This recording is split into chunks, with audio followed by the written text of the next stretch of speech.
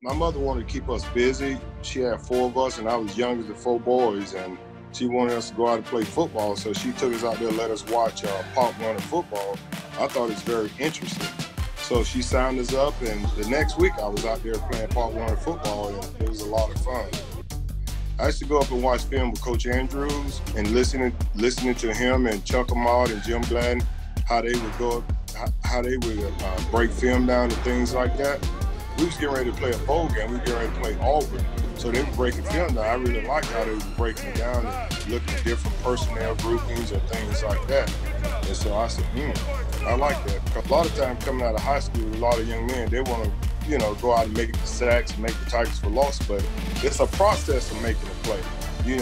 Fundamental. You got to be fundamentally sound, technique-wise, and seeing a kid grow in this technique.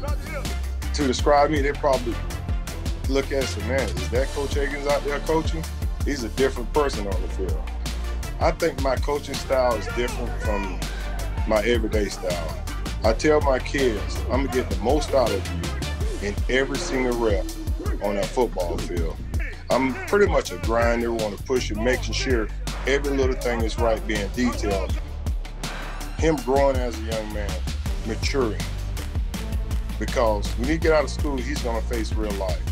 2, seeing the kid develop in the classroom, graduate, getting the schoolwork done, daily basis, creating great habits. And 3, becoming a great football player. My mother raised us by herself, 4 boys by herself, and she really took care of us and made sure we do what we're supposed to be doing.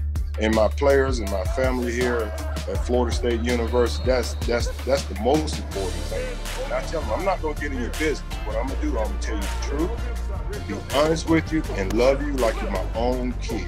He's a disciplinary. Not only he'll tell the kids, you can see it when he's doing it himself. Sometimes you tell people stuff, but the best example is doing it yourself. He's doing it himself.